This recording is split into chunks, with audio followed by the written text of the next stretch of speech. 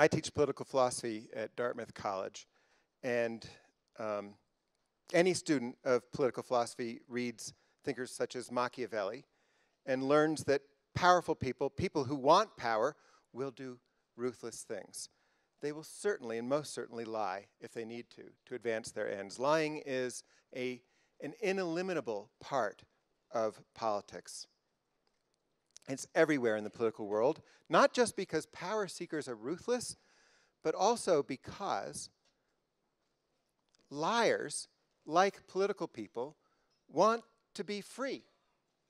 They want to reshape the way things are and resist the recalcitrance, the stubbornness of the world as it is, and remake it according to their wishes and desires.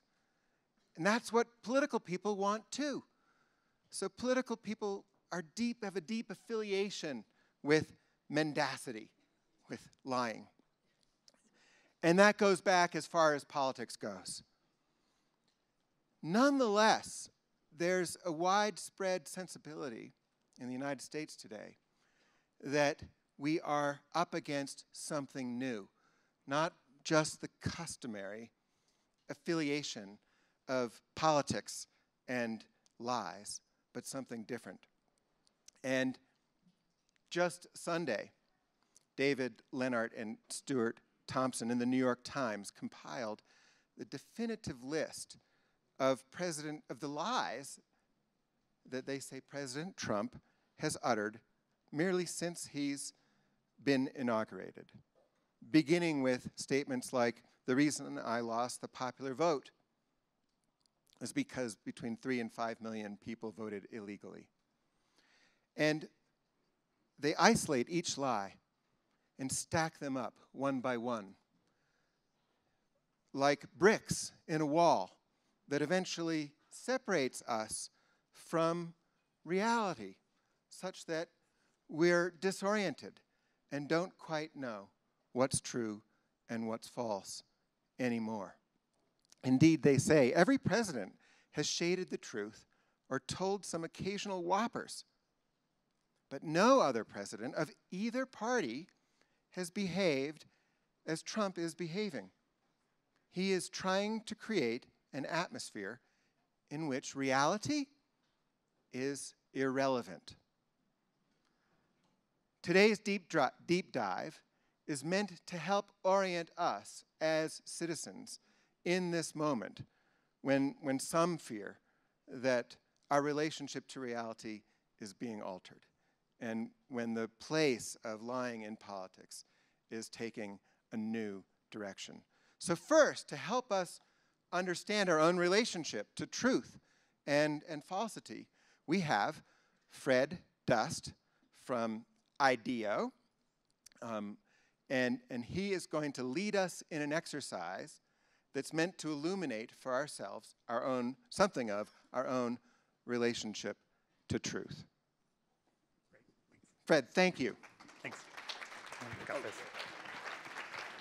Okay, so I'm also here to make sure that you're all awake after lunch. So that's a piece of it. So this is going to be a very interactive, very short. So at least if it's interactive and it's awkward, it's very short. Just know that piece. So it's actually good. But exactly right. We want to hear from you guys today a little bit about what does it mean to have truths as individuals, and how much commonality do we actually see in the truths we have. So we're going to do a quick exercise called Truth and Lies, where I'm going to be asking you guys questions about what we believe is true and why so. To help you with this conversation, there's a paddle. Everybody grab their paddles. These are really fun. So basically, when I ask you to, I'm going to ask you to answer a question, truth or lies, and if you agree with the truth, you're going to hold it up like this. Okay, good, y'all good. If you disagree, you're going to hold it up like this. And you all get to take this home and use it with your spouse afterwards. So it's great. It's like, I promise you, in our household, it makes everything work. So it's like you can use it in all kinds of different things. So, but it's gonna be fun. I am gonna ask people to kind of volunteer a little bit. So get ready. If anyone volunteers, I'm gonna call on you. So we're gonna go from there. So here's the premise of what I want to talk about, and then we're gonna go into like a few examples. So I'm gonna throw out some truths, and I'm gonna ask you, first of all, the first question is, what do you know is true? Do you believe this is true? So I'll throw out a truth, and I'm going to have you basically look at the screen, don't look at each other, and put up your paddle one way or another and tell me, yes, I agree, or I don't agree. The next question I'm going to ask is, what kind of evidence? Do you have evidence for this piece of truth? And I'm going to call on you around the room to basically be like, yeah, I think I can prove this. Let me give something. But in the end, I don't actually care if we prove it or not. That's not the goal. What I really want to discover is, so what would it mean to you if, despite all the evidence you have, if it wasn't true? How would you feel? And that's the question that I'm going to be asking you kind of in the latter part of this. So does it feel pretty straightforward? We're all ready for it? We all have hands on our paddles, so it's like we're there? Good. So I'm going to throw out the first question and the first truth and see how you guys respond to it. So, and I won't vote. Ready? The Earth is roundish. So forget if you don't believe it's ovoid or whatever. Okay, so you didn't look at each other. Everybody look at each other. Pretty much everyone. There are no flat earthers in this room that I can see. Any flat, no one? Okay, no. All right, so there are no flat earthers in this room. So you guys kind of fundamentally believe that's a truth. That's great. So let's go to that next question that I had, which is, bring the paddles back up, because I know you all believe this one. So who has evidence? What are the things that people believe that they actually are holding true that they can actually say actually makes them feel like there's truth? Anyone want to give a, and it doesn't have to be scientific, just like, what makes you believe this is true? You've got something here, Max? In school and the fact that as you look out, you lose the distance. Great. So Max basically said it's like there's two things. He gave two examples, which are great examples. One is that we learned it, so there's actually something that feels like it's fact, but also it feels observable to you. So you feel like when you look out, you can see it over a distance. Anyone else want to add something into that? Yes, Robert. You've traveled. You think you've traveled around the world. Okay, awesome. By the way, isn't this kind of like auction paddling? I wish I was selling something right now, because it's like anyone who else has evidence or truth? Yes, over here. I can't see your name. A satellite photo. So that's a great example. And I wonder how many of us would have held that in our minds, which is actually, there's a very famous first image, right, of like taken from a spacecraft, but also satellite photos that basically tell us, oh, observably, it looks like it's at least round. It might be, round on the other side as well, but we don't know, but it looks like it. So we believe we have observable evidence, exactly. Anyone else? Yes? Galileo. Right. Great. So here's the thing. So we have learning and education. We have things we've observed ourselves. We actually have kind of outside evidence of observation. It's been studied, and you would say that science is there. So those are things that we actually say we actually believe. Now let's go back to the thing that I think is sort of the harder question. So what would it mean to you personally if this wasn't true? So like, let's say something comes through tomorrow and it basically says, we just figured it out, and it turns out it's triangular, and like, it's like, and we're the only thing here. What would that mean to you? So how does that feel, and what does that do to your worldview? So it's a harder question, but I really want somebody to kind of offer up it. Right here. If you were in the airline business plotting routes, or in the cruise ship business, you'd be very upset. There you go. So it has huge business implications for the cruise ships and whatever, because you're like, how are we going to keep doing this if we don't believe in this fundamentally? Yes? It would shake my faith in science. So say it one more time, a little louder. Sorry. It would shake my faith in science. So I think this is a really important one. Like, think about that fundamentally. There's an amazing book that I found out because it was on Obama's reading list called The Three-Body Problem, that basically talks about what happens when basically physics is disproved and what happens to scientists and how they kind of like have this huge issue around it. So anyone else? Yes? You'd say the opposite. If the scientific method, science changes, our understanding of the world changes. So if we scientifically concluded new based on observation, that's working. So that's really interesting. So basically the argument there is like, if there's new science that's actually been able to kind of definitively proven, then actually it's kind of giving me more faith in science. So it's an interesting kind of nuance. Anyone else? There's someone way in the back with their hand up. You might have to really yell, sorry. I feel like if nothing is physically changed, if nothing is physically changed, I feel like it would be irrelevant that it's been found to be untrue that the Earth is round. Okay, so stop for a second. This is really interesting. So it would change my faith in science. It would actually make me feel more faithful, and it really wouldn't change that much. Like, it's like, if everything seems like it's kind of working, then I feel okay with it for the moment. So that's it. I'm going to tell you, in the world, I'm going to show you three truths. In the world, this was actually meant to be the easiest one. So it's like, after this, it gets a lot more difficult. And I think some people think the last one's the hardest. The next one I'm going to show you, I think, is going to be absolutely the hardest one for this room. So I'm going to go on to our next truth. Are you ready for it? Dogs and cats can love me. I'm going to put love me. So who agrees or disagrees? Dogs and cats can love. Ah, all right. So if you look around the room, most people agree, and there's about like 7 or 8 people who we want to really explore with them what's wrong with them, who basically disagree. So first, let's go put the paddles back up. What's your evidence that dogs and cats can love? Who wants to actually throw something out? Somebody? Come on.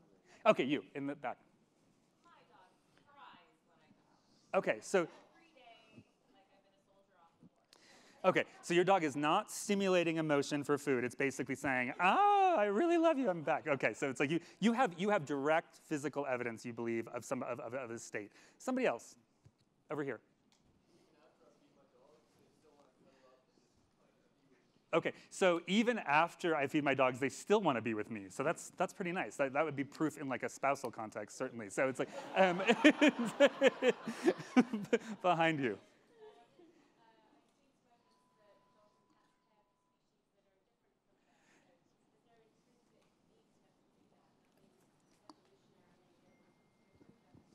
So basically, she was saying that it's like, I've seen evidence. So first of all, there's actually been some study that's kind of seemed to prove that actually dogs and cats are a connection to other species. So it's actually not, it could be any other species, actually, if I'm correct. So it's like, I mean, or any other kind of a creature. So there's multiple things there. It's both the evidence as well as kind of, it goes beyond maybe even humans. Yes? They can feel pain.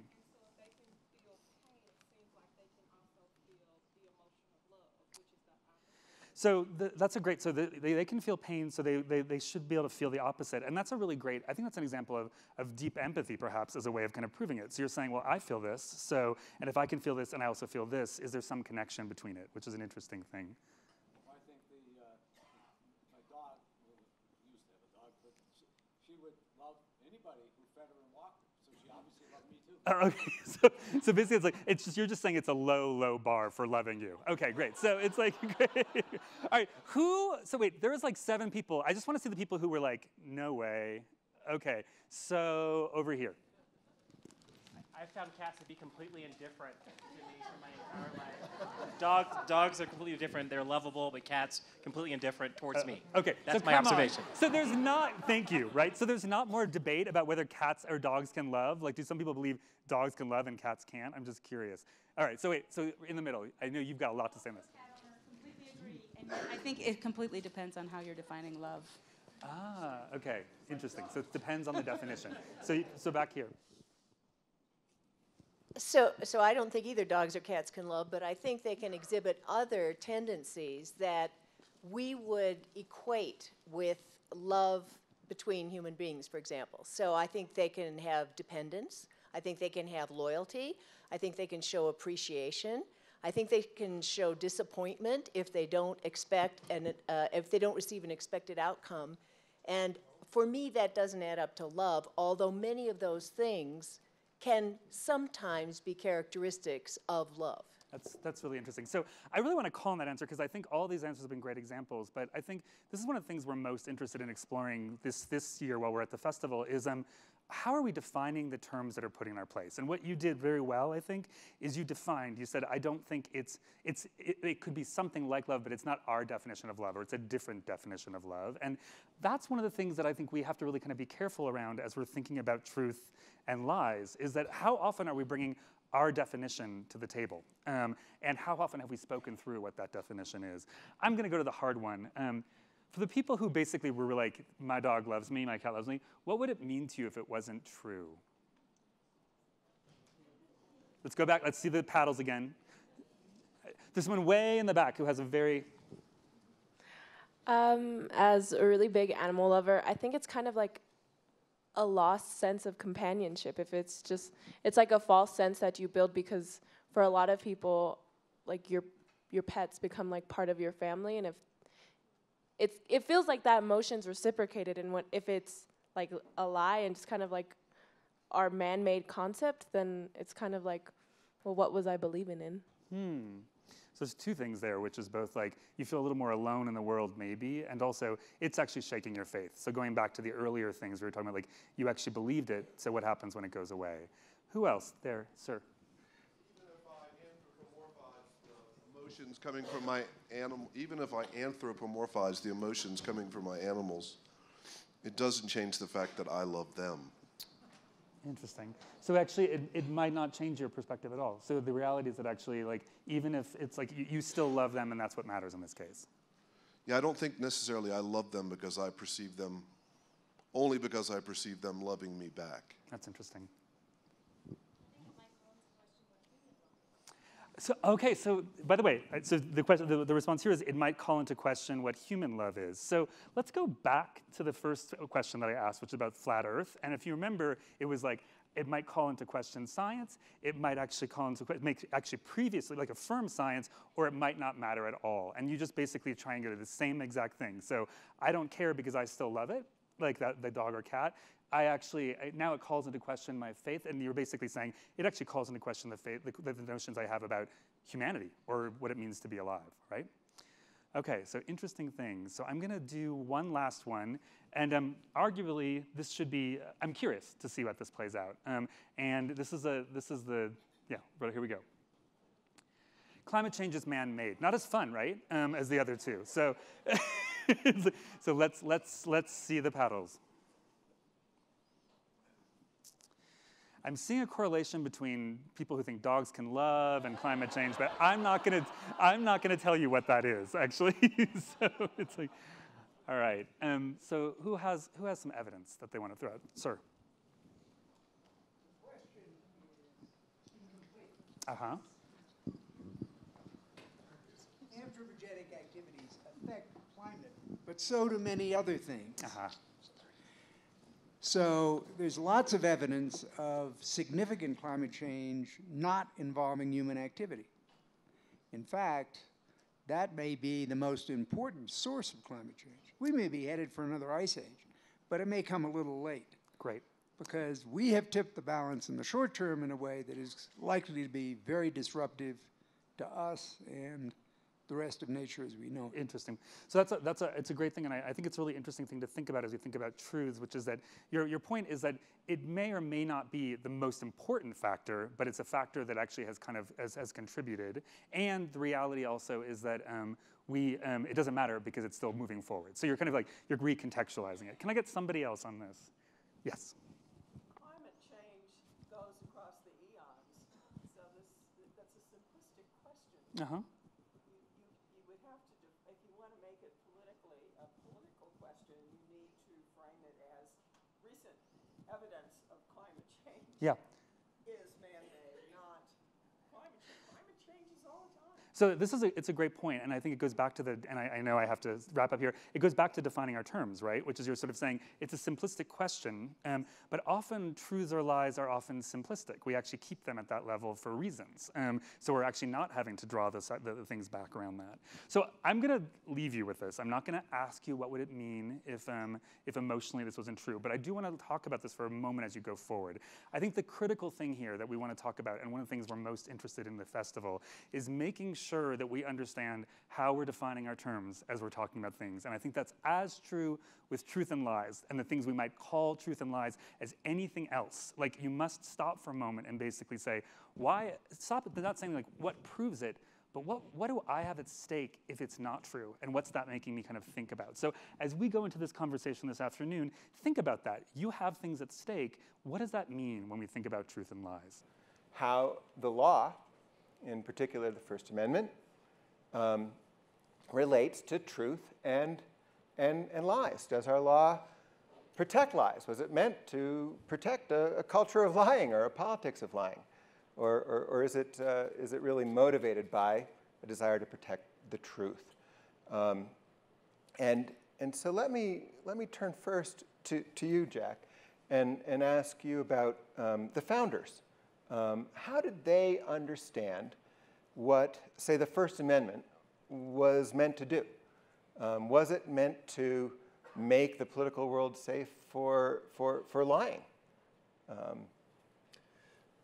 So the kind of depth I'm supposed to provide is the depth of historical context. My own view is if you don't have historical context, you can never properly understand any issue in our own time. So I think the starting point to this answer, Russ, is to say that there was a dominant idea about freedom of speech and freedom of press in 17th and 18th century Anglo-American law. And the dominant idea is that while there was no prior restraint on what presses could publish, and in theory on what people could say in any public forum, there was a well-defined tradition that said that if you engage in speech acts that were seditious, that were destructive of or inimical to the authority of government, you would be legally liable. So it's the doctrine we know as seditious libel. Truth has no place in this doctrine.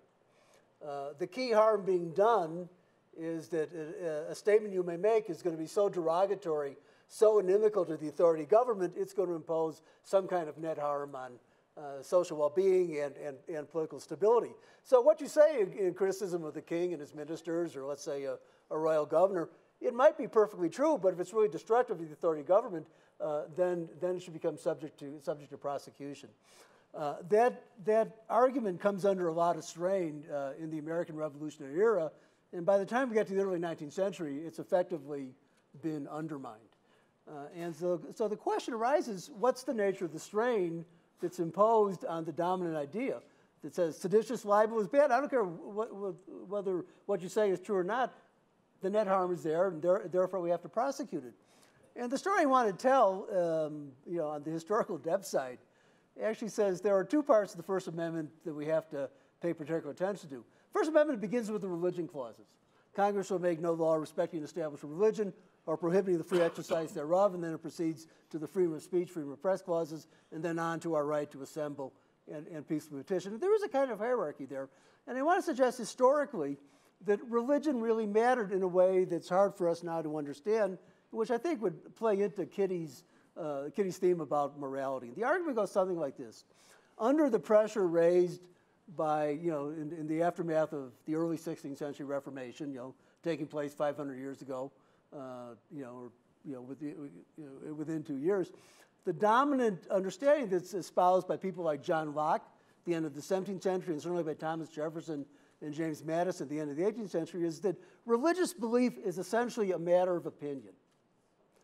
Of course, there are the great truths of Christianity you're expected to subscribe to, but the idea of what exactly do you believe about the structure of a church or the proper mode of salvation, how you think about the sacraments, how you think about baptism, all of these in the end are matters of opinion, and we want to protect the individual's right. And when I say individual here, I mean men and women. He created them both. We want to protect an individual right to make up one's mind on that opinion. And by the eve of the American Revolution, the American colonists did not set out as being heartfelt devotees of theories of religious liberty. They wanted for themselves, were not the groups that they disagreed with. But by the middle of the 18th century, I think on the eve of the Revolution, after the great religious revival we call the First Great Awakening, I think this acceptance of a kind of sovereign autonomy on the part of individuals to decide what they believed, it was coming to be broadly recognized. The problem with this is opinion is not a matter of truth. Opinion says, I have some final right of judgment based on my individual reading of the Bible. You can argue it out with your neighbors and within your church, but it's essentially it's a lower threshold for determining what's really true, what's not. So we're going to recognize your moral autonomy as an individual. What happens after that, and round up my story pretty quickly, is I think a set of beliefs about the importance of opinion that actually originates not in the realm of politics, where it's too dangerous, but in the realm of religion, starts to move into the political sphere.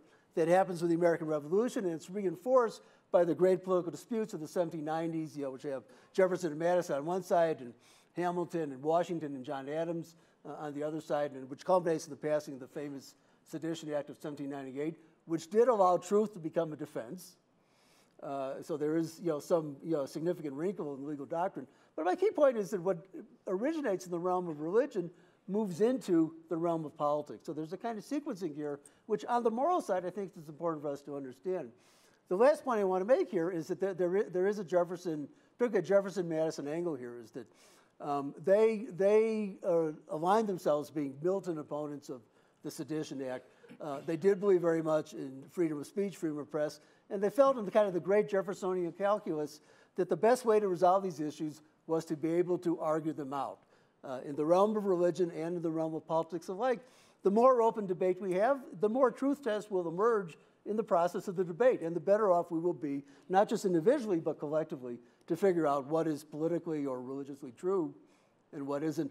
The religion side, Jefferson said we're all going to become Unitarians. Madison had a somewhat different opinion. That didn't happen, in fact. But then, in a sense, Jefferson's Unitarian prediction represents his own belief about how the whole system would operate.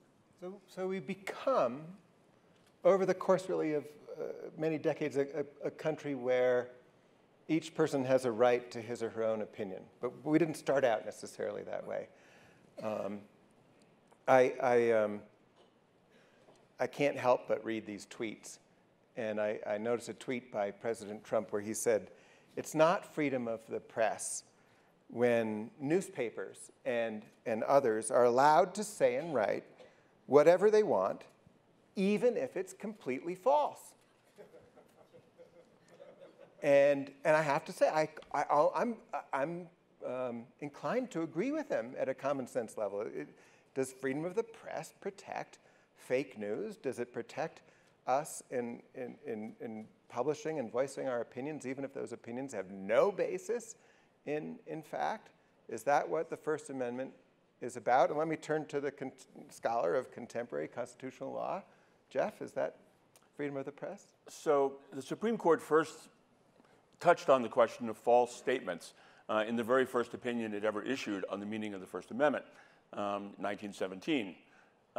Oliver Wendell Holmes, confronting the question, Congress shall make no law abridging the freedom of speech or of the press. Well, what does that mean? It sounds like it's absolute. And what Holmes basically said, it can't be absolute. It wouldn't make any sense if it was absolute. And he gave the famous hypothetical of the false cry of fire in a crowded theater. And what makes that hypothetical work is that the cry of fire is false. A true cry of fire is a completely different thing, of course. And so from the very first, the court understood that false statements of fact are different. And indeed, they don't actually presumptively serve any purposes that the First Amendment itself is designed to further. And therefore, for the next 40 or so years, the basic assumption was that false statements of fact were not protected by the First Amendment. And that came to a head in 1964 in a landmark decision called New York Times versus Sullivan, which involved a libel action brought by a public official against the New York Times for a statement that was factually false about that public official. And the Supreme Court said that, consistent with the First Amendment, the plaintiff, the public official, cannot recover damages, even though this was a false statement of fact, unless the public official can prove that the speaker acted with either reckless disregard for the truth or knew it was false. It was an absolute lie. And the court said that because it recognized that even though false statements of fact don't have any value, if we allow false statements of fact to be punished, then that will chill the willingness of people to make statements that they think may be true, but they're not sure. And they will therefore be silenced in a way that would dampen, in a serious way, the robustness of free speech. And that became a landmark and critical decision. In the years since then, the court has recognized that there are certain types of false statements that can be subject to government action, libel being one in the circumstances identified in the New York Times. Others would be perjury in a court of law. Another would be fraud, in which one defrauds another person by making false statements. Another would be false commercial advertising. But the court has since taken the basic view that even false statements of fact cannot be restricted unless there is, at the very least, a very substantial government justification, as in the defamation, the perjury, the fraud situations, and even then, only if the person acted with reckless disregard or knowledge of falsehood. Now, the question then is, well, what about false statements in public discourse, right? What about lies in public discourse, right? People tell lies and they influence others, and they have a serious impact potentially on how people vote and how they behave as political actors. And the court up till now has taken the view that those lies are not actionable, consistent with the First Amendment. And it's done that for basically two reasons. One of them is the chilling effect problem. If you know that you are going to be held or potentially be held liable for a statement you make in public discourse because some juror finds it to be false, you'll be very careful about what you say. And the sacrifice of freedom from that, the court says, is to be taken very seriously. The other and even more compelling justification is in the realm of public discourse, the idea of allowing government officials to decide which false statements to prosecute and which not to prosecute puts in the hands of public officials an extraordinary power to manipulate public discourse. And imagine, for example, if the Trump administration had the authority to decide which false statements it would prosecute and which it would not. It's easy to see how that would completely distort the marketplace of ideas. And so for those reasons, the court has basically taken the view that the government is not allowed to restrict that sort of false speech. Now, one of the interesting questions we face going forward in our society is up until now, we've been able to rely upon what Holmes called the marketplace of ideas as a way of hoping to sort out truth and falsehood. That basically when people tell lies in public discourse, even if there's no criminal prosecution for it, other people will correct it, they will say the truth, and individual citizens will be able to decide for themselves in a rational way what is true and what is false. In a world of social media, that now becomes much more problematic. We now have a world in which people are increasingly fragmenting, polarizing in their sources of information, and in which they only hear one side of the debate. And in that context, false statements can have an increasingly powerful effect, much beyond what ever existed before. And whether that opens the door to saying there may be circumstances in which false statements can be restricted poses a really dire problem for democracy. For on the one hand, ignoring the problem is a problem. On the other hand, addressing it by allowing the government to decide who to prosecute and not to prosecute is also a dire problem. But that's something we will have to face going forward. It sounds like you can dimly imagine Supreme Court changing First Amendment law. I think with respect to the way it protects. I think they would be loath to do that. I think the danger of allowing government the power to decide who to prosecute and not to prosecute is overwhelming. But at the same time, we face a real problem. How do we address this polarization in information so as to avoid the kind of fragmentation and ignorance that this invites? And the solution shouldn't be prosecution. It should be figuring out ways to make people have access to ideas and facts different from the ones they're now choosing to focus on. So the solution to lies in the public sphere is not going to come from law. You hope it doesn't come from law. It's got to come from the culture, from character, from something else. Right. It'll come partly from education. I think we need to educate people much more seriously about the dangers of getting all of your information from highly polarized sources. And it'll also come, I think, from the media, from entities like, say, Facebook and others, who may start developing mechanisms, instead of sending people only things that reinforce what they already look at, instead beginning to send them sources of information that are different from the ones that they automatically look at. No, Russ, I'm a big as a historian, I'm a big believer in the passage of time.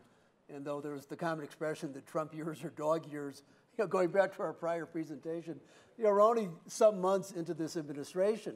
The disturbing aspect of this, one might say, is so much material came out during the election campaign itself. I think the work done by the Washington Post and New York Times, obviously appealing to a liberal reading body, was pretty compelling work, and there was ample evidence of the difficulties the nation finds itself now that was already available. So that wasn't countervailing enough at that point in terms of electoral politics.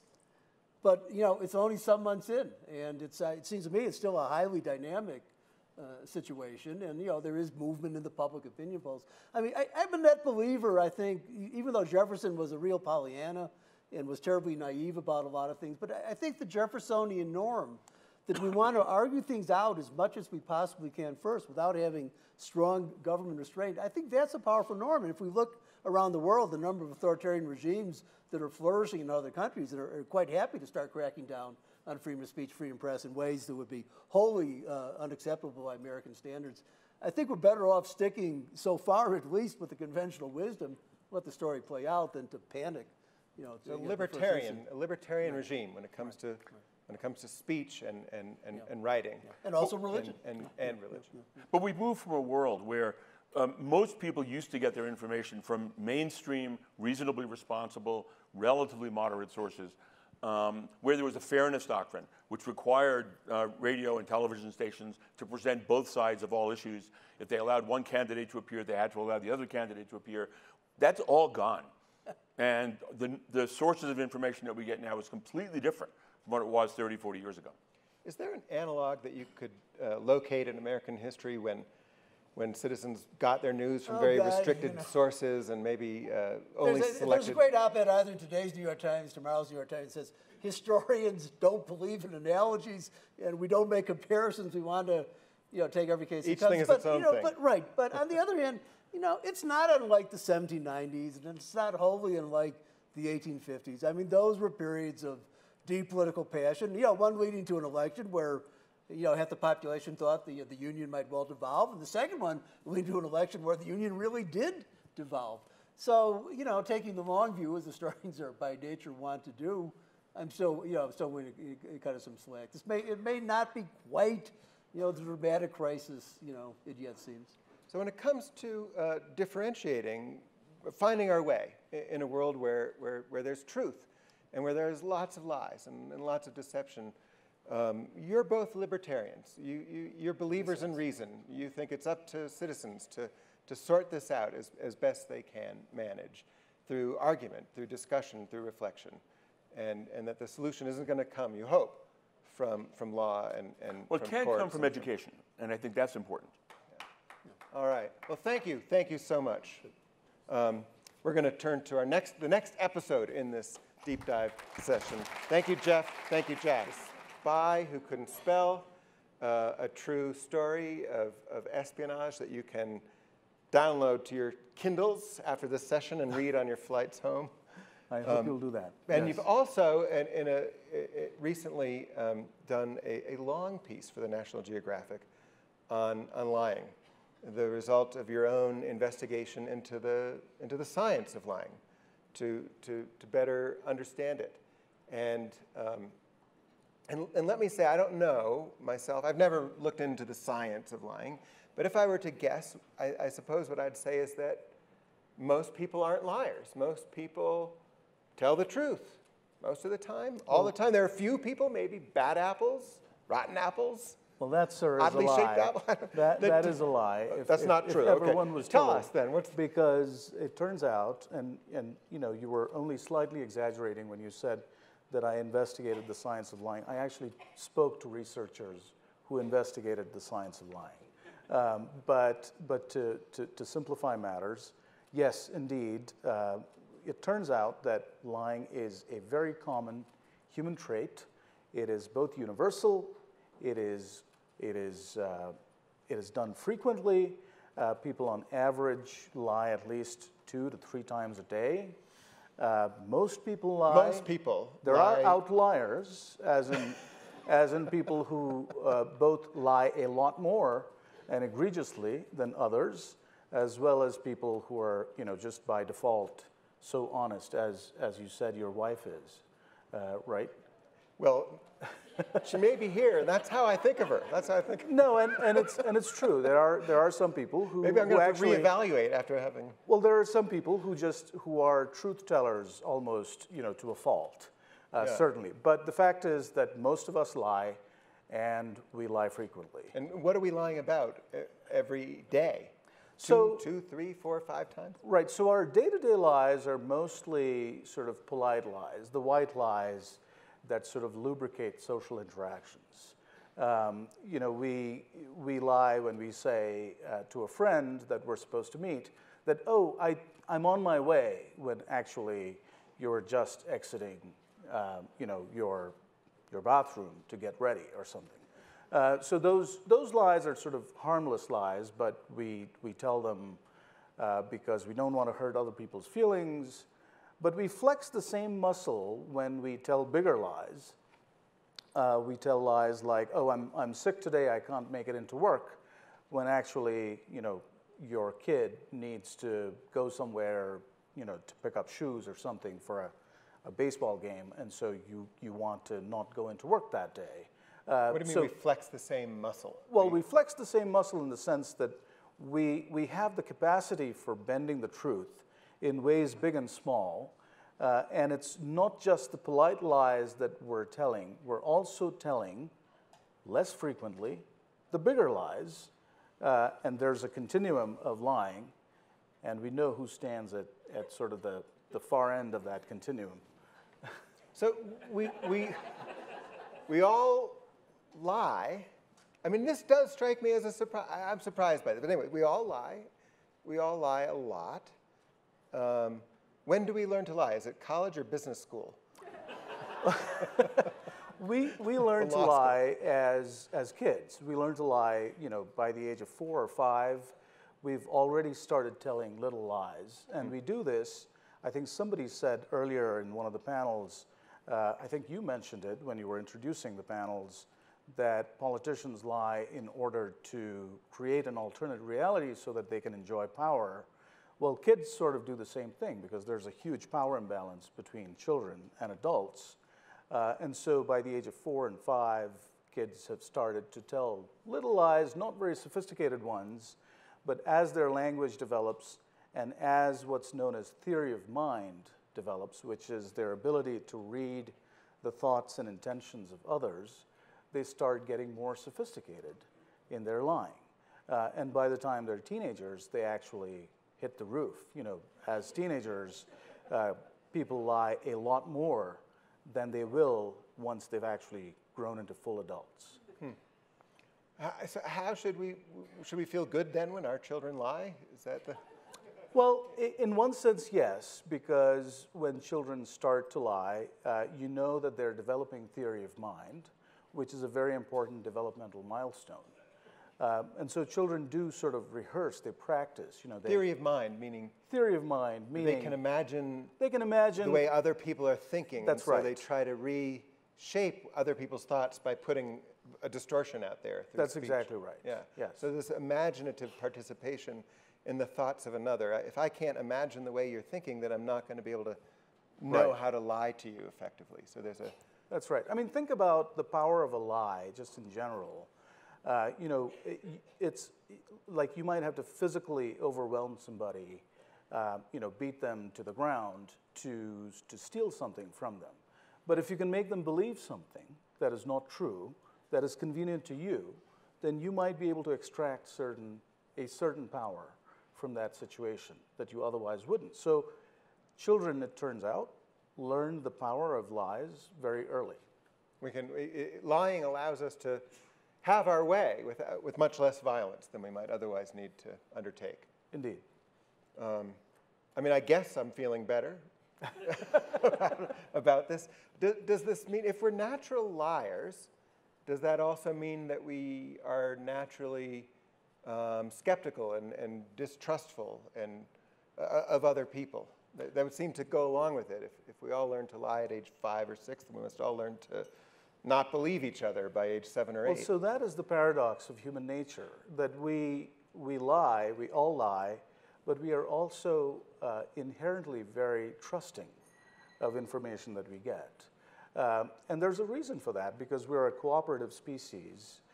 Society would just collapse if I were here on stage and if you just couldn't believe a word I said. I hope you do. So we're naturally credulous. We naturally believe each other. Yes, we do. Because, even though we're also... Because we need to in order to function. We all have a propensity to lie. That's right. Maybe as much as every day. And in fact, because we're so trusting of others, it also makes us very poor as lie detectors. Huh. And so, especially teenagers, teenage kids can lie to their parents very, very effectively, and parents are completely bamboozled, even though the parents, have theory of mind. They know that they did the same thing when they were teenagers. But they're, it is the result of our trusting nature that people get away with so many lies, even in the political discourse. It's fascinating. I mean, listening to you makes me think that, on one hand, I guess the world can't really accept truth. To be a complete truth teller is kind of brutal and maybe inconsiderate. And so it's like social life requires a lot of lying, but also a lot of believing. It's like lying makes the world turn on your account. And well, certainly, social interactions require lying, but it's funny that we don't lie much more than we do. I mean, that really, there's a researcher named Dan Ariely. He's a professor at Duke University, and when I talked to him, he wasn't surprised by the fact that lying is so frequent, because that research is somewhat old. He was interested in the fact that when we do have the option to lie and cheat and be dishonest, most of us actually don't exercise that option as much as we could. We don't walk around our workplaces stealing pencils and staplers every day. I mean, we might do it once in a while. month. Right, exactly. I mean, so there are these limits that are placed on dishonesty. This kind of exquisite equilibrium where we all lie, but just a little bit. Just a little bit. Right It's amount, almost not too like, much. the fine engineering of lying has been worked out by social consensus. It's just like driving 10 miles over the speed limit. Can we maintain that sort of traditional, wholesome, common sense view that lying is bad after digesting this research? Right. I mean, if I heard my son or daughter lie, I'd say, don't, that's bad, you shouldn't. And secretly can I maintain be happy, that? Yes, yeah. Well, I think that lying is bad, and I think that the evidence that we're seeing from the era that we're living in right now, which other panelists have talked about, certainly reinforces my belief that lying is bad. I mean, just the fact that lying is a part of human nature doesn't give us license to now be lying more and more frequently and tell bigger lies. It's really interesting what social media and President Trump have done sort of in tandem to our sense of reality. And again, I'm just echoing what you alluded to when we began. President Trump's lies, such as the one that, I think you quoted maybe one or two about the illegal voters, I mean, there's sort of a Hurricane Katrina, in sort of the lying landscape. And they have shaken, the boundaries of how much lying is acceptable. And then you've got social media, which is a new technology, relatively new, where all you need is an army of believers to peddle the same lies until it just gets accepted as the truth by enough people so that it can live on forever. And I don't think we've found a solution. I mean, I'd love to share the optimism of the legal scholar who spoke before me. I'm blanking on the name, I'm sorry. But I do think that we're in an unprecedented kind of an era where, unless we reflect on what is going on and really become more vigilant about what kinds of information to believe, and then more importantly, what kinds of information to then pass on to our social networks, we won't be able to solve this problem. In fact, I spoke to a number of communications researchers who are trying to work on this problem of how do you debunk a lie on social media? What is really effective?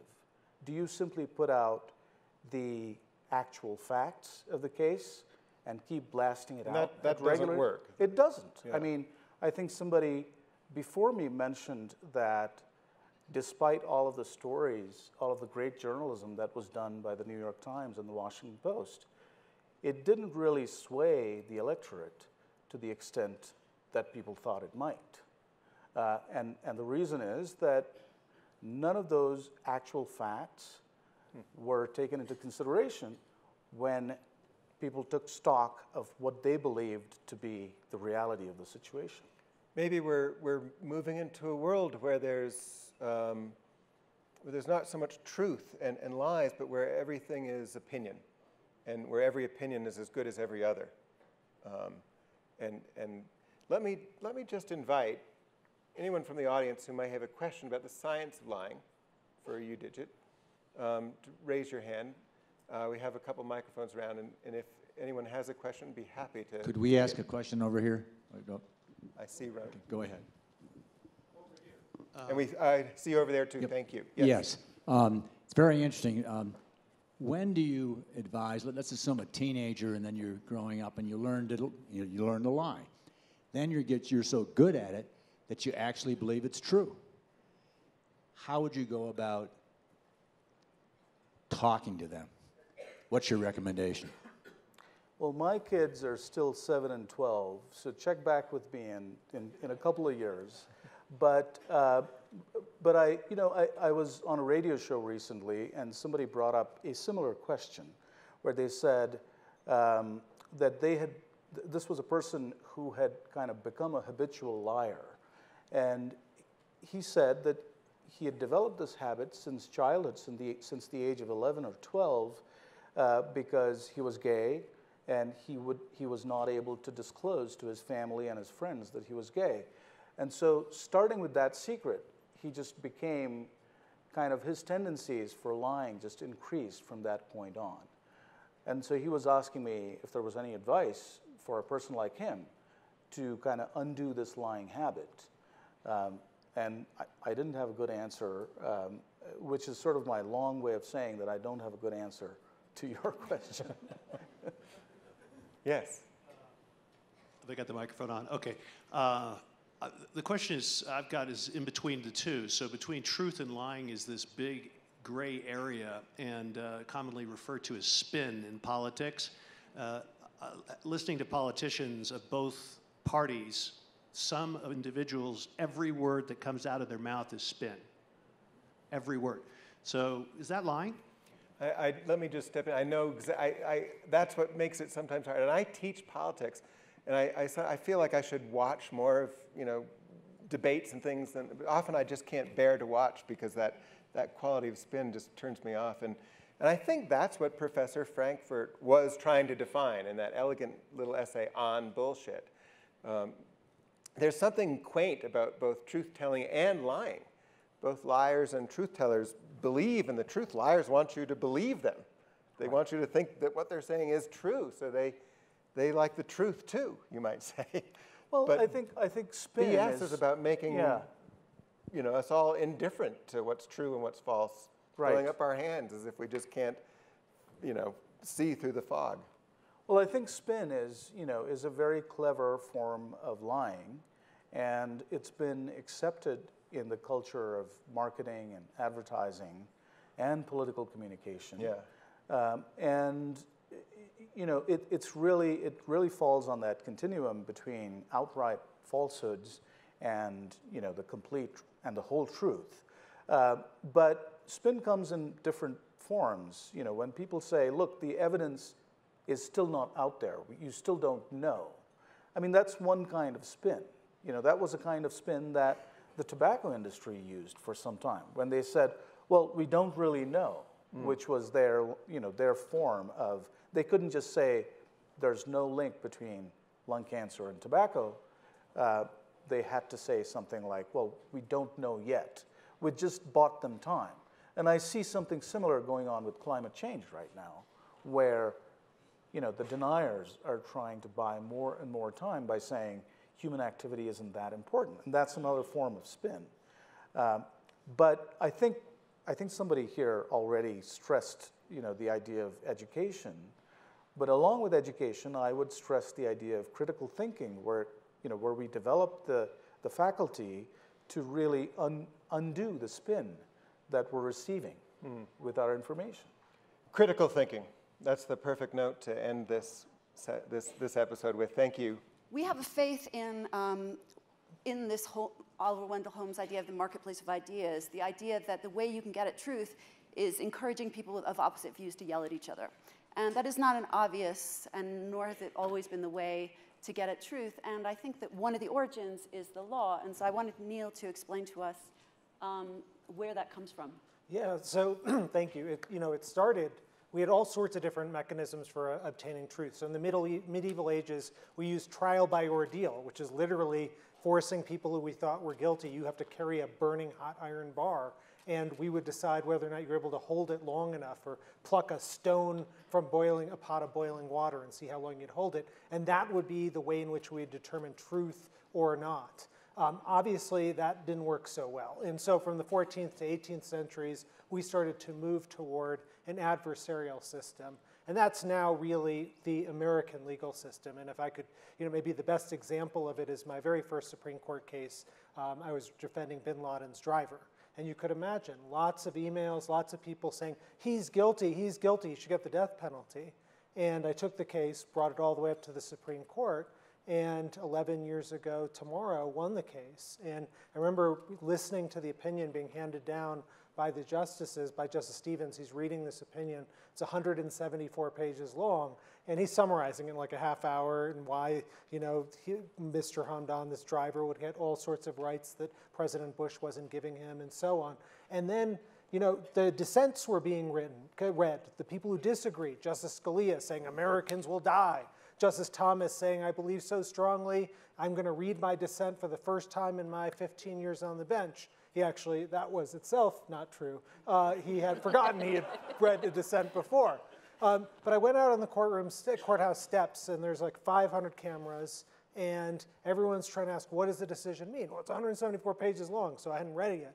But here's what I think it meant, and I think it demonstrates the genesis of the adversarial system. I said, look, here's what happened on this day. You had, in America, the lowest of the low. This guy's accused of being the worst of the worst, bin Laden's, accomplice. And he brings a case not just against anyone, but the highest man in the land, the President of the United States. And he brings it not in some rinky-dink traffic court, but in the highest court of the land, the Supreme Court of the United States, and he wins. That's something great about America. In many other countries, this driver would have been shot for bringing his case. More to the point to me, his lawyer would have been shot. But that's what makes America special, this system of truth-seeking. And that's something we see day in, day out. I mean, just to bring you up to date, 2 hours ago, the Supreme Court said that they were going to hear this travel ban case, my case, I'm representing Hawaii on that, in the fall. Again, our system doesn't just say, oh, President Trump, you say this is important for national security and you win. No, we test that out in the crucible of ideas with advocates on both sides coming in and trying to defend their position. And the idea is both sides are going to have biases, and that's how we ultimately get at truth, because hopefully those biases will cancel each other out. Well, actually, that leads me to something that's a little perverse about our adversarial system, which is that it requires, it's not only gives an incentive, but in fact, it makes it a duty for advocates to push for the winning of their side rather than the truth. It promotes untruth in the service of truth. So I was wondering if you could talk about that, and also maybe compare it to a system which we're less familiar with, the continental legal system, which is not adversarial in the same way. So you're absolutely right. The adversarial system has as its genesis the idea that you're supposed to defend it basically almost all costs. So this is what one of the most prominent English lawyers said last century, Henry Brougham, who was defending Queen Caroline. Quote, an advocate knows but one person in all the world, and that person is his client. To save that client by all means and expedients is his first and only duty. In performing this duty, he must disregard the alarm, the torments, the destruction which he may bring upon others. So the adversarial system depends on essentially you coming in, guns blazing. And if you have, for example, the European system, which has really a judge kind of as an inquisitor asking questions and trying to formally get at the truth in a way that doesn't have advocates on both sides, that's a different way of looking at it. I think our founders thought, we don't trust any judge enough to be neutral, because that judge is also going to have biases, that so-called inquisitor. But the European system, that is, you're absolutely right, the way it operates. I think there's pros and cons. The biggest con to our system is that the adversarial system really does depend on competent counsel that you can afford in a world in which approximately 80% of felons don't actually have money for representation and have to use public defenders who are often financially strapped with low funding. You don't often get at truth, and that's why you have plea bargains and all the kinds of things that we see happening. So I wanted to turn to you, Drew, because one thing I'm sure we've all read about recently is the replication crisis in the sciences, particularly not so much your area, but psychology and clinical medicine, the discovery that many, often long-standing findings could not be replicated, did not hold up. And so I was wondering if you felt that there was a lack of adversarial culture in the publishing of scientific journals. Should they have some kind of prosecutorial functions? Should there be more of an incentive or a duty to try to undermine findings that have been published? Sure, but is that practical, and does it scale? So it's a nice to think about, but I wouldn't know how to implement. I think part of science also depends on a type of cooperation and sharing, and maybe I could offer that simply with an example. So how could we agree on the width of this room? How could you have confidence in my assertion that maybe it's 30 or 40 meters across? So science depends on observation initially. And in the case of length, that's because in 1875, 17 nations came together in Paris and agreed on the meter and signed a treaty that said, we're going to keep track of length through this agreement. And so I can observe something and then represent it and trace it back to a reference object that we all agree.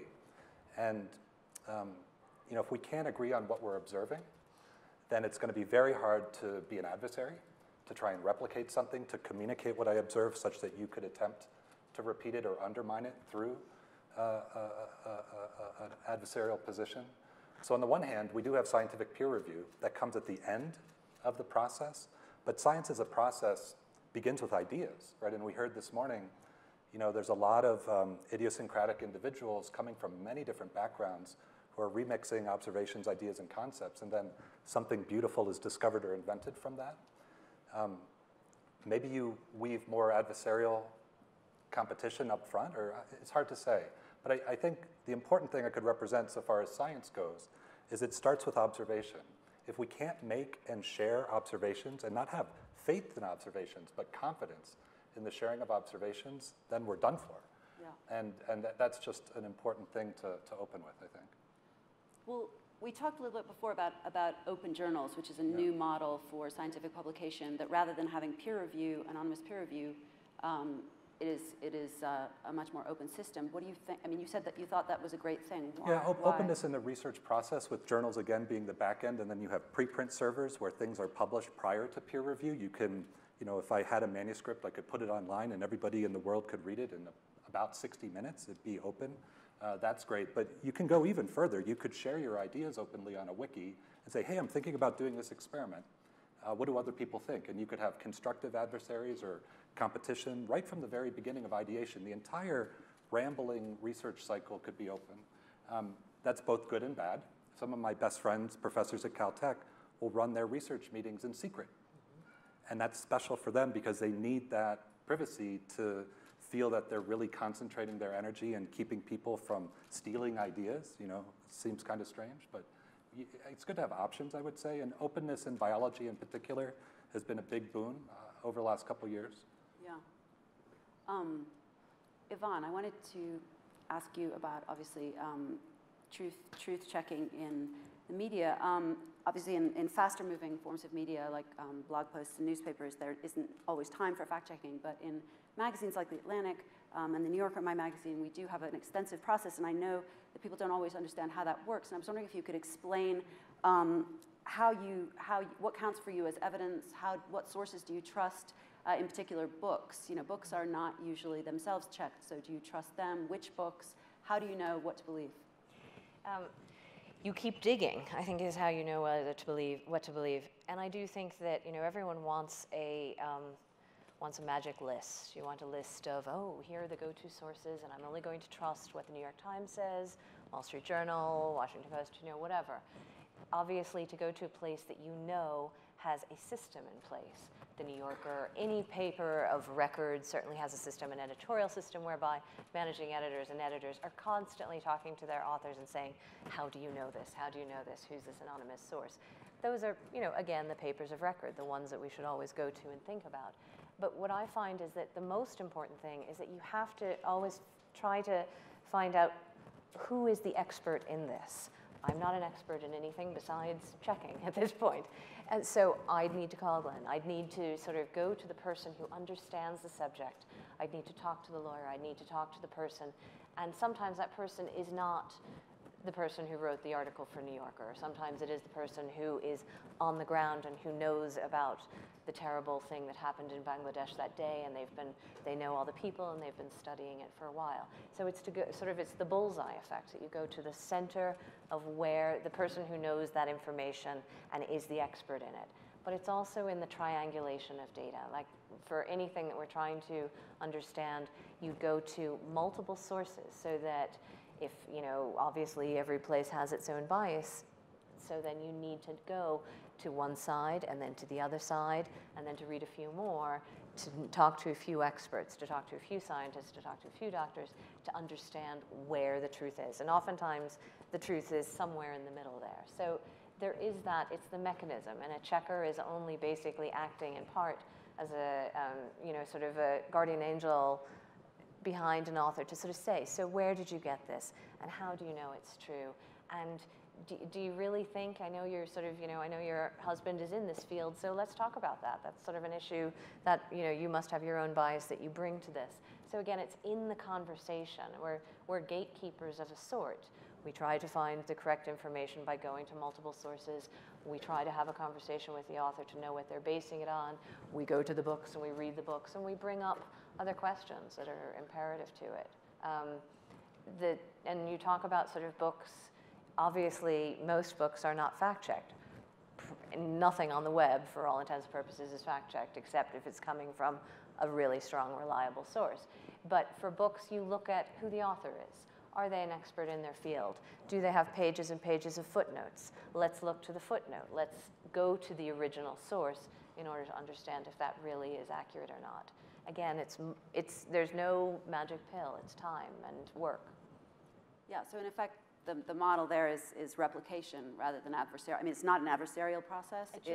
It's trying to replicate the process of reporting that led the writer to that position. I wanted to ask you for a second about lies. I mean, most falsehoods in journalism are a result of rushing or incompetence or just they're mistakes. But sometimes you get outright frauds that are often quite famous, the Stephen Glasses or the Jason Blairs. Have you, as a fact checker, developed a sort of sense when you're reading something, a smell for bullshit? Are there indications that make you suspicious that you can pass on to us? Yeah. Yes, I mean the answer is sure, that it actually, that you do sort of tell. For the Stephen Glasses and the Jason Blairs, I mean, if someone is truly certifiable and mentally ill, that they are so desperate that they need to make fake voicemails and fake documentation, that's, it's very hard to combat that, and I, sort of do not sleep well at night because of my constant fear of that.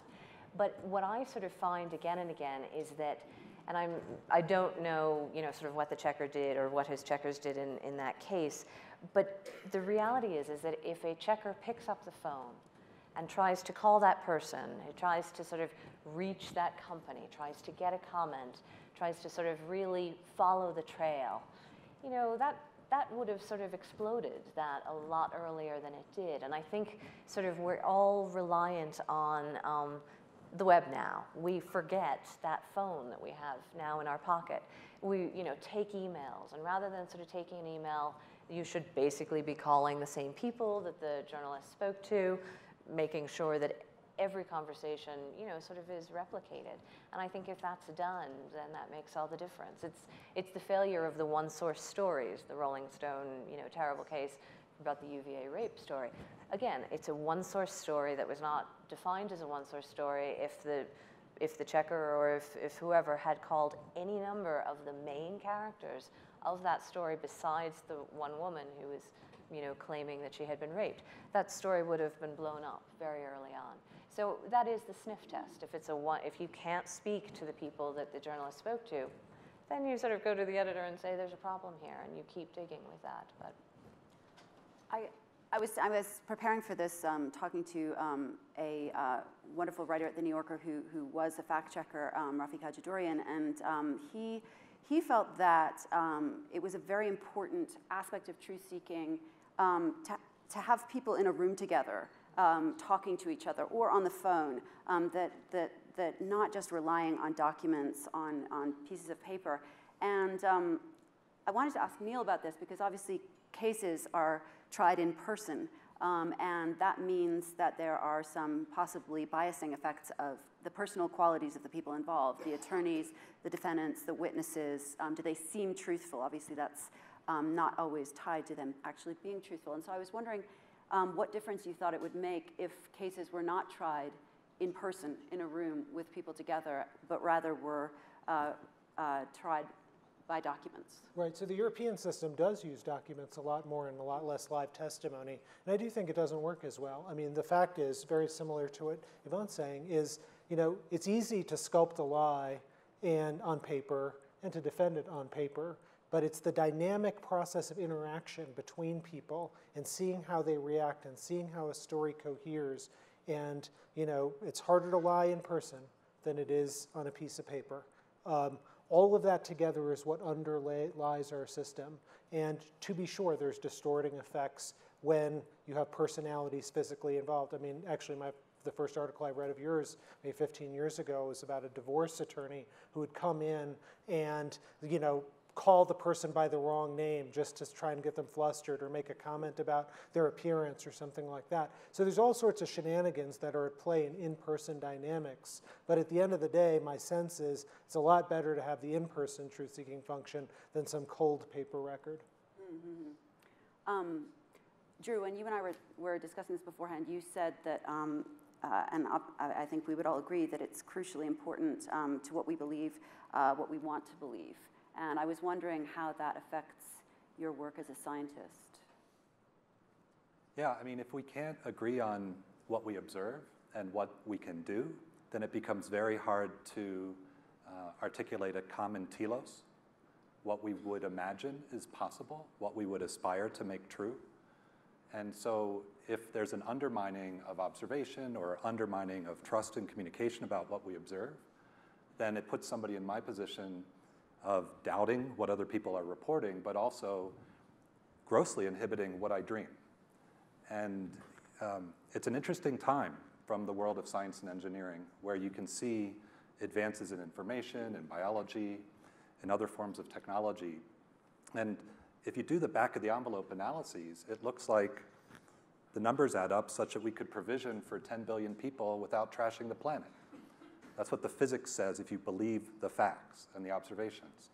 But if I can't, for example, read the report from a company that makes photovoltaic solar and says, this is how much energy we use to make these panels, and this is how much we shipped in terms of panels, and this is how much energy is produced off those panels, then I can't come to a net assessment of our energy budget, and so I can't make an argument for a policymaker or anybody about what we might as a civilization aspire to. And that undermines my capacity to both dream about what I would want to discover, or what technologies I'd want to invent, or what world I'd want to be part of.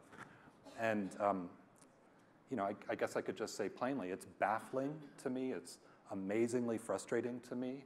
I would agree with Russ's comments that there's an undermining of political power that's at play, debasing certain factions within our society relative to others. And a lot of what I encounter out in California is we're basically walling off certain sectors of our society, and we're trying to compartmentalize Washington so we can just keep moving out. And that's not a good outcome or healthy. And so, in any case, I think there's a relationship between truth and telos, is what I'm trying to say in the abstract. What do we aspire to make true? Is there a common victory that's associated with our values and what we could realize? And based on what I can observe, it looks like it's all right in front of us and we can really go pull it off. Yet ironically, at the very moment where that seems like it's possible, the whole questioning of, can we communicate with each other, like facts, is really, really stressful. Yeah, I mean, it seems like there is a market failure in this marketplace of ideas. It doesn't function the way we want it to or imagine it does. And you mentioned you thought that in scientific methods and techniques, there might be the beginnings of an answer for how we could try. It's obviously very difficult to move beyond what we believe, how we could try to do that. Yeah, it's interesting. So with the meter example, we inherit from the 19th century an agreement. We agreed to measurements of length and observations of length. That way of thinking, the science of metrology, has kept pace a little bit. So for example, if you're getting your genome sequenced, how would you know whether or not the machine that read out your genome gave you the right sequence? And it turns out there's a product from NIST, the National Institutes of Standards and Technology, called the genome in a bottle. And it is the reference genome, just like the meter stick, but for a sequence of DNA, so that anybody running a sequencing platform can compare your read to the standard genome, and now you have a sense of confidence in the information they're telling you, and that's relevant for clinical decisions and so on and so forth. But much beyond that, once you get into the frontier, where the reference standards don't exist, the metrology, the science of measurement and observation haven't matured yet, then what? And there are some tools from science that I think are relevant. It's called control experiments. You know, I'm doing an experiment, I have no idea how it's going to behave. I want to bookend that with an experiment where nothing should happen and an experiment where a lot of things should happen. And my actual experiment that I care about is going to be in between. So I'll give you a simple example. Let's say I wanted to take a gene that makes a green protein and put it in an organism so the organism's green. That's the thing I hope to happen, but I don't know how green the organism's going to be, and I'm not sure how good my detectors are at measuring green. So if that's my main experiment, and I don't know exactly how it's going to play out, and there's no meter stick for green genes yet, I'm going to run 2 other experiments in parallel. I'm going to run an experiment where I add nothing. And so that organism should not change color. And then I'm going to have an organism, I hope, from somewhere somebody else made that's already really green. And by running these 2 negative and positive experiments in parallel, I can bookend and calibrate my uncontrolled result and then try and make sense of it. So if you're operating in a context where nobody can agree on what the benchmark is, one tool from science is to articulate the ends of the spectrum, where everything is happening or nothing is happening, and then you can get a sense of where things are in between. And that's how we operate on the frontier in science when we haven't figured out how to agree on how to observe things or make measurements. And it takes work. It takes additional experimentation. It costs more. If you're an individual person in a healthcare setting, you know, you don't have those positive and negative controls. You're really oftentimes shooting in the dark. Right? So it doesn't always work, but it's a powerful tool that we try and bring to the first-year undergraduates. How do you set up controls? Well, I guess I wonder if both of you, Yvonne and Neil, can address that fact that we seem to have lost our common systems of measurement. And is there any lesson from checking or from the law that we can get back to a working adversarial system of truth that we had more of, I think we would agree, some decades ago? Oh, I hope so. I really hope so. You know, so many other presenters have sort of said the same thing, education, talking about it. I mean, even it's interesting to sort of hear, you know, sort of we're ostensibly in a very similar field. We're both looking for the truth. We're both looking for answers and things. And it, as you say, it's controlled. It's looking at each level and each degree. And I always find that typically things really fall down to being in the middle. And I think it's that necessity for more communication, for more understanding, that the further we divide ourselves by just sticking to one perspective or one viewpoint, the further we will understand anything that there is to know. So that it does take, in order for us to sort of grow and to be truly informed, for us to be open to different ideas and then somehow sort of forge a path down the middle. And it's truly about communication. It's truly about, you know, sort of reaching out to people who you might be on the opposite side of an argument with to try to find the path forward.